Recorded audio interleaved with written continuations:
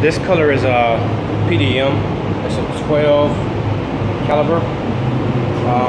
Any painters from the mid 90s, early 2000s, you guys know about this color.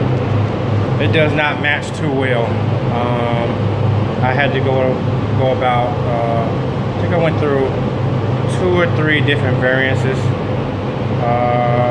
probably 4, and I found the right one, which was greener, and that's where I needed to go. The other colors, the other variants, they were brown, so we had to get away from that. Try to remember, when you have a color that's not right, if it's off, leave it alone. Don't tint it. Don't even try. Always try to find a color that's close to the color that you have. It's better to be a little light than a little dark. Don't try to make it brown turn green. You're just wasting time, money, material, and the color is still gonna be wrong. So when you're tinting the color, always trying to find a color that's close to the color that you're trying to get to. Peace.